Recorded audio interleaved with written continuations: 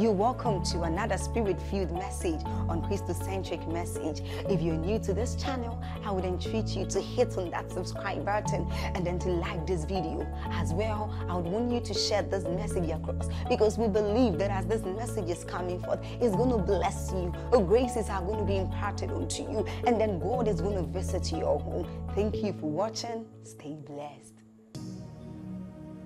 Ye all are partakers of my grace. There is power that is accessed through genuine connection, covenant alignment with men and women that have been so trusted by this grace from God.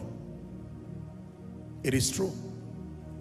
There are dimensions in the spirit that God will mandate that you receive and function in by reason of your connection with certain men and women that have become carriers of grace. Inasmuch as the same Lord is rich unto all, and ultimately the Spirit of God is the giver of all, but God has so distributed this, or he has so designed this system in his kingdom. There are levels of spiritual power you can never access in isolation to certain graces that God has put within your life, within a territory, and largely speaking within the body of Christ. Grace. Every time I have the privilege of going to minister in a nation or in a church, especially if I'm preaching for any of the fathers, I don't just prepare the sermon. Among the many things I prepare, I also prepare my heart, and I try to study by the Spirit and through experience and through scripture the various graces that are at work in the life of those individuals, so that on one hand, as I go to bless them by the privilege God has given me, on another hand, my heart is open to receive. What grace do they carry? What standing do they have with God? Let me submit to you, my dear people, please listen to me. There are men who have a standing with God. There are men who God has covenanted and sworn by his name over their lives. They have a standing with God. There are men who have become the friend of God. Truly, there are men on earth who are friends of God. They are not just children of God. That is wonderful. But by reason of relationship and intimacy, they have come to a point where God can call them friends. Shall I hide these from my friend Abraham, seeing that he shall be a mighty man? One of the proof of friendship is that you are not afraid of opening anything, including secrets. When someone is your friend, you can open even things that are not privy to everybody and say, this is it, you are my friend. Hallelujah. There are deep things that, even though everything is with respect to scripture, you have to get to a stage and a level with God where God will show you certain things that make for national impact, territorial impact across regions and continents. You can be a friend of God, and that comes through living a life that desires to please him completely. You can be the friend of God. There are people who have a stand with God. That means you can tap into their walk with God and experience certain possibilities that your personal spiritual level has not yet gotten you to the level that you should have. Do you understand what I just said? That means based on your personal spiritual level, some of these results and possibilities should not be happening in your life, but you can tap into their grace, their covenant, and their walk with God. And you will find yourself manifesting possibilities that are far higher than your personal level of spiritual growth, even before you enter it. It's true. It's true. I have seen people carry graces. I have seen people manifest possibilities that when you vet them scripturally, their level of intelligence and spiritual acumen has not gotten them to the point where they should be commanding that level of result, but they have been able to align through understanding, humility, meekness, genuine covenant connection. I'll give you an instance. Elisha, there is no record of Elisha being personally and meticulously trained by Elijah. We know that the sons of the prophet were the ones who were being trained by Elijah. Elisha poured water in the hands of Elijah. That means when he was going for his lecture, he would serve him and wait and allow him teach the sons of the prophet. So based on his level of renewal, based on his level of what do we call it now, maybe his level of spiritual transition, he could not have even received that anointing, not to talk about a double portion. I'm sure that's why the sons of the prophet were very casual, because they knew that this guy was only wasting his time. But he stood there with hunger and he says, all right, you desire this, you have used honor, you have used submission, you have used genuine connection. If you can see me as I'm taking. And that mantle came upon him, and the sons of the prophet testified. They said, the spirit of Elijah doth rest upon Elisha. Another example, when Jesus sent the disciples 2 by 2 and sent them 7 by 7, I hope you know the Holy Ghost had not come upon them yet. They were not saved. None of them was born again, because Jesus had not been glorified. There was nowhere they would have been saved, because Jesus had to die and to resurrect by the glory of the Father for anyone to be saved. So they just went with his word under his covering, and as they went to preach, the Bible says they returned rejoicing. They marveled because they didn't feel anything. There was nothing around their life that should produce that result. They said, even the demons were subject to us by thy name. And he said, do not rejoice because of the issue of demons. Rejoice rather that your names will be written in heaven. That should be the basis of your joy.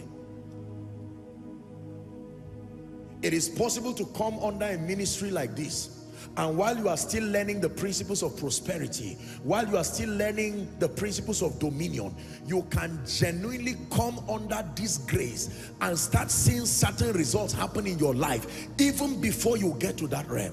There are people who have entered that realm already. You will see that if you ask them and say, defend these workings of the Spirit, they will tell you sincerely, I am still growing. However, because of their covenant connection with understanding. You have heard me tell you, my precious people, fans, there is no inheritance for fans. I am a fan of this. There is no inheritance for well-wishers. It is people who connect with understanding. Hallelujah. You look, for instance, at a ministry, respectfully speaking, like Redeemed, our father in the Lord, Baba Deboe, and you see the spread of Redeemed globally. Let me submit to you, you will be joking to believe that that spread is just an independent reflection of every of the branch or every of the pastor's personal walk with God. It will be a joke. There are certain things you see that is a product of a corporate grace moving people together. Are we together? You can step into certain graces and begin to prosper even while you are learning. People will see you and they will mistaken you. They will even say, listen, come and teach us about wealth and prosperity. And you say, listen, I will only embarrass myself. I'm still learning. It's just the grace of God that is at work in me. Some of these graces are activated through the power of prophetic speakings. Like when they speak over you, like you are about to receive this night. You see, as you receive it with understanding, the realm of the Spirit responds to the fact that you received it. Listen, when he said by this time tomorrow, he did not have to wait for everybody in Samaria one by one to believe. People just sat down and by the next day they were eating well under the corporate grace of a prophet.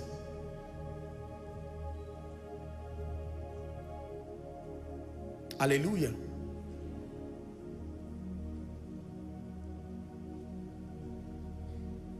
One of those profound revelations is our salvation. Imagine if everybody had to die on the cross. Jesus said, all right, I've done it for you. You saw exactly how I did it. Everybody get a carpenter, be on your way to any mountain around your area and die. there would probably be less than 100 people who will be saved by now, because nobody will want to die. Yet he did the dying, and then he got up as a conqueror and came to you. You do not qualify. It should never be for you. You are saved by grace, and that works even not of yours. It is of God, and no one, there's no boasting there. And he gave you his life, and you simply received it by faith, and it was credited to you in the realm of the spirit that when he died, you died too. It's not just that he died and you received his life, it's that both of you too died. Galatians 2:20, I have been crucified with Christ. Nevertheless, it's not just that he died and gave me life, I also died with him. Nevertheless I live, yet not I, but Christ that liveth in me. And the life that I live in the flesh, I live by the faith of the Son of God. You look past my sin, my guilt, my shame, and poured your love. You look beyond me, oh. You look beyond me, oh. And you look past my sin, my guilt, my shame, and poured your love. You look beyond me, oh. You look beyond me, oh. I'm the one you have shown mercy. You have shown me mercy. You have shown me mercy. Listen to me, ladies and gentlemen, please hear me. Do you know the advantage of being planted in the house of God, where the power and the grace of God is at work? It is a system of advantage provided for you, so that while you grow, God knows that it takes time to grow. Let me tell you the truth. It takes time to be born again. It takes time to learn. It takes time to be filled with the Holy Spirit. It takes time to begin to learn the ways of God. While that is happening, if the realm of the spirit and if God depended on your personal spiritual life, you may die before you come to know your rights in Christ and walk in authority. So in the interim, he places systems of advantage. One of it is the power of prophetic covering, that you can come under the covering and the grace. The blood that was put on the lintel, they didn't put the blood on everybody's head. Even if you were somebody in unbelief, once you were in a house where there was blood upon the lintel, the angel of death will pass. It was not about everybody's, the personal faith of the individual. As for me and my house, there are times that your grace can cover the house. There are many of you, I submit to you, there are many blessings you have received today that may not necessarily be a reflection of your prayer life, your spiritual life, but certain intercessions have happened for you, and you come into that inheritance. Because you see, when the realm of the spirit is distributing the advantage, it distributes to everyone who is part of that fold. This is true. Remember the example I gave you some time ago, that when you stand to take a shower, do you have to lift your leg to touch the shower? The leg does not have to be worried. All you need to do is just stand in front of the shower. For a while it will look like it's only the head that is enjoying the water, but every part of that body will receive sufficient water as far as your bathing is concerned. That's how it is. It may start from the head. If the leg decides to go and wait at the door, then that leg will not experience that process of bathing. It is dangerous, especially in this end time, to alienate yourself from the grace, and that corporate covering is a risk. And I hope you know that proximity is not the same as connection. No, you can be close to an anointing, you can be within a house like this, and yet not have anything happen to you. Look at Elisha. He was very wise. He said, where is the Lord God of Elijah? As one who had already carried the double portion, he recognized God and he recognized Elijah, and the Red Sea parted, the Jordan parted.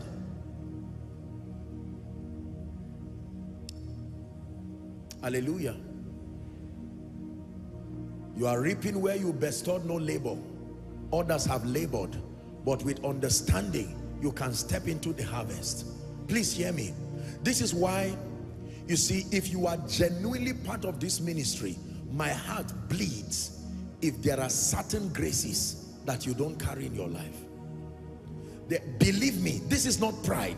There are some graces and some dimensions of God's power that should never be a struggle for your spiritual life. While you grow to step into that realm in experience, there is already a portal that has been opened through sacrifice. And if you have the understanding, you can step on it. Do you believe what I'm saying?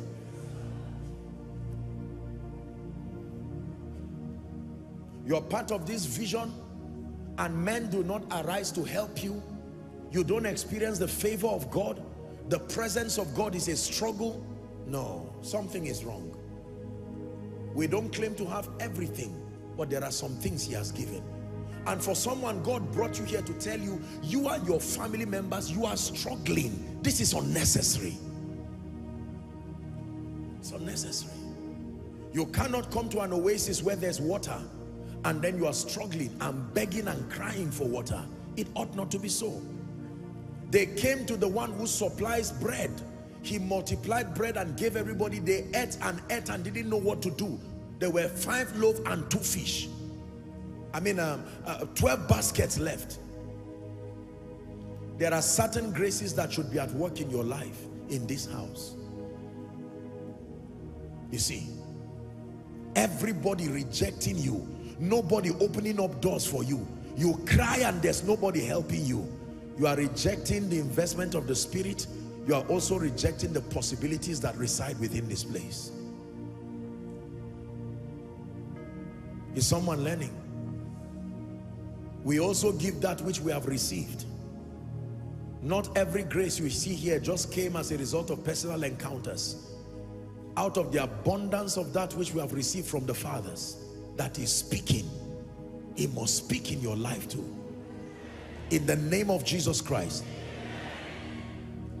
You're a man of God connected to this vision. It's not about size or whatever, but you should not be small. He said, I will glorify them, they will not be small. I will multiply them, they will not be few. It's a grace. Have you accessed the hear ye him anointing? Have you accessed the grace for favor? What is it about the house rents that God cannot arise and wipe your tears? Yes, you are learning, but can you not come under that grace? It's more than money. How about the manifestation of the presence of God? How about your prayer life? Apostle, I'm struggling with prayer. I don't know, that grace is not there. Then there is something you are not maximizing. There is a grace in abundance that if you can open up your heart and you receive with power and receive with grace. Please hear me. We are in the days of his power, where the nations need to see Jesus revealed through the display of the multifaceted dimensions of God's power. God is counting on you, ladies and gentlemen. God is counting on me. Thank God for all the people we keep talking about in history, but they have gone. They have joined the cloud of witnesses. Right now, God is counting on us. And in the name of Jesus, we will not fail God. In the name of Jesus, you will not fail your family. In the name of Jesus, you will not fail this nation. The days of his power, where we will start hearing that someone came out of here, and while he was on his way going somewhere, something just happened to someone and they said the baby is dead. And you stand and say, in the name of Jesus, as a child of God who has been taught, I decree and declare that baby come back to life now. And the baby jacks back to life. And everybody within that territory, the parents, the families, are we together? That you go home and there's one church just close to your house, and they say, dear brother, can you just come and share and just tell us something about the love of Jesus? And you don't sit and say, well, I'm not really ministry, you know, we are not this thing about revelation. It's not all of us that have it. No. It's an indictment on the spiritual investment upon your person. that you enter that church knowing that God does not call the qualified, but he qualifies the called. You stand being that you have been instant in season and out of season, knowing that you are not alone and the Lord walking with them, confirming the words with signs and wonders. The opening of your mouth becomes deliverance for people, and the grace of God sweeps over that assembly. Souls saved, lives healed and changed and transformed.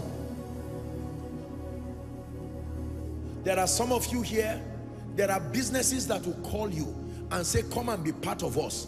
Not by adding any value. Become like the ark of God in the business, in the name of Jesus Christ. That people will call you and say, listen, we are a group of business people. We have discerned that you carry an unusual grace for favor, and we want that grace to be at work in us. Come and be part of this business. What is my role in this business? Nothing. Just pray and speak for our welfare.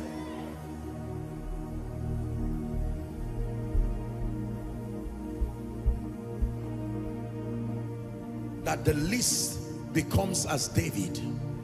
Please let me tell you this before we round up. Everything that has made you feel you are not up to, everything that has made you feel it is not for people like you, I want you to reject it tonight in the name of Jesus. It is true that there is room for growth and there are levels in the spirit, but can I assure you, cast not away your confidence, my dear people. It has a great recompense of reward. Therefore, I cast every spirit that has kept you to make you feel that you are not capable. Maybe some of you in ministry, I cannot speak well, maybe I cannot sing well. Every spirit that has brought you down, demeaning and downplaying the investment of God in your life. You are afraid of laying hands on the sick because you are afraid of embarrassment. I curse that spirit right now in Jesus' name.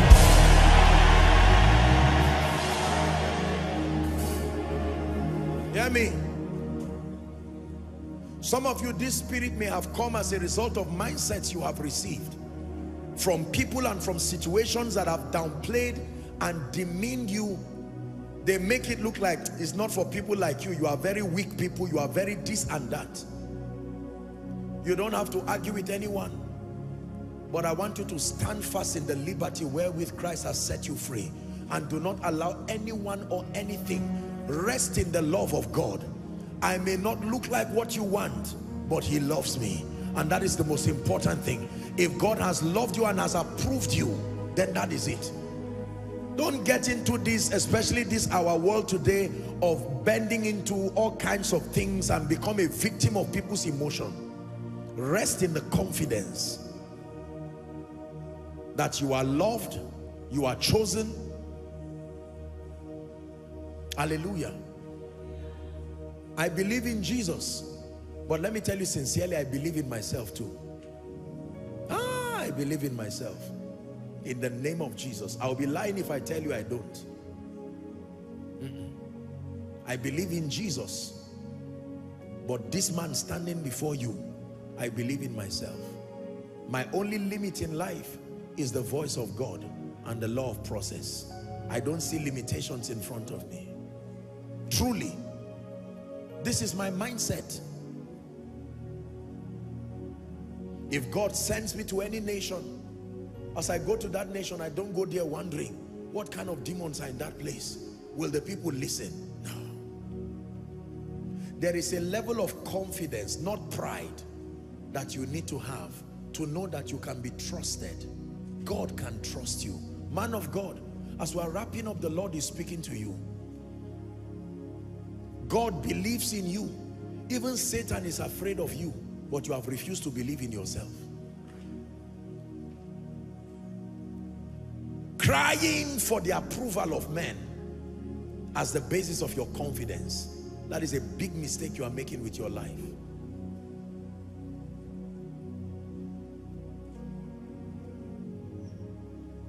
You need to believe in Jesus, and you need to believe in yourself.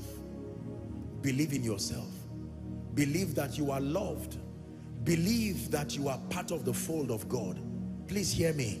Believe that God loves you, and believe that he has a great plan for you. That when God is talking about the mighty army, don't exclude yourself.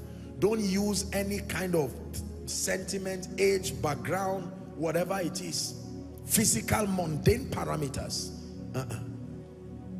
There is none of us that is ever qualified enough based on the credentials of the flesh to be used by God. But since he has drawn us by his mercy, we come running with joy and gratitude and confidence. He can send us to any nation and we will go. He can tell us to take the globe and we will go. There is no fear. If you are afraid, there are many things you will not do in your life. You will be whipping up and attracting sympathy from people. There are some of you, it's fear that has stopped you from building that house till today. You have the land, you have everything. To start, fear. What will people say?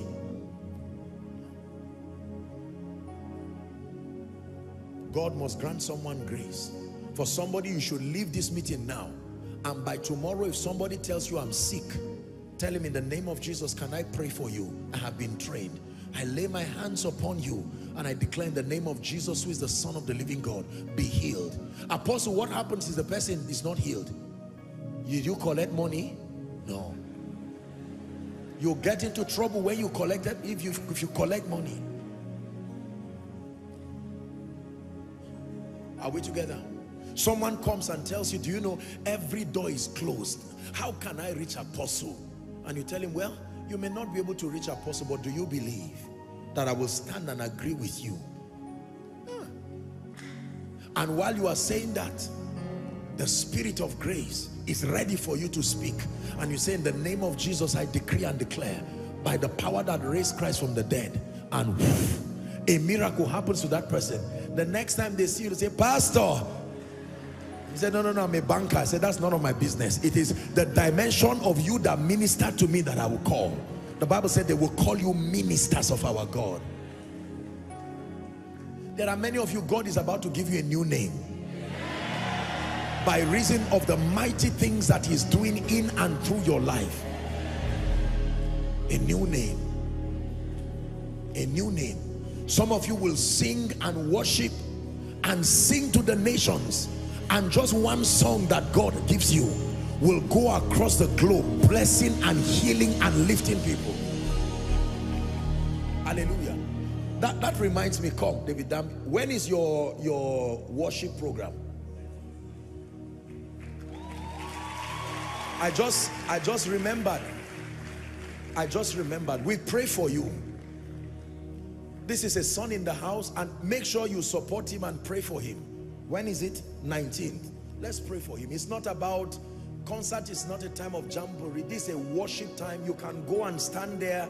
You can go and be part of it. Get more information from him. Father, in Jesus' name, we pray for Dave, that he will sing the praises of Jesus to the nations.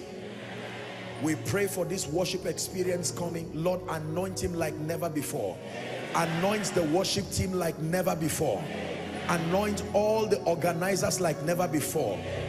Let no flesh be glorified in your presence. Lord, I pray that as he lifts up your name, you will respond to his needs. You will increase him. I use him as a point of contact to pray for the entire worship team. Lord, it's a new season for them. Oh, you will take these precious people to the nations. They will sing your praises across the length and the breadth of the nations, bringing revival, bringing hope, healing, and life to many. In the name of Jesus Christ we pray. Amen and amen. God bless you. I just thought to do this. Hallelujah. So encourage him. Some of you, after service, the Lord may lay it in your heart just to drop a seed and bless him. Why not? Encourage him. Encourage him. We believe in our people, and we'll invest in our people as God grants grace. Hallelujah. And don't come and say we should pray for you when you are not prepared. Let me just say it now, because believers are masters of do your homework and come. We can bless you for grace to do your homework. That one I will do it even now. But once you do your homework and come, believe me, we will not waste the influence God has given. And when God lifts you, make sure you don't forget him. Please, don't bring shame to the Lord. Too many people have done it already. let there be people who will stand. Even with a crown on your head, you can still let the nations know that he is king. I think it's good for the night. We can wrap up now. Stand on your feet, please. Beloved in Christ, thank you for watching this video. If you are new here too, I would entreat you to kindly subscribe to this channel for me and then hit on the like button. Also, I would want you to share this message across. I would want you to do one thing for us. Kindly tell us in the comment section where you're watching us from, and you've got any testimony for us, kindly let us know. Thank you for watching. Stay blessed. In the name of Jesus, drought in your life, that even when it is physical rainy season, it is still dry season spiritually, financially, and otherwise, I decree and declare, let the rain begin to fall. Let the rain begin to fall. Let the rain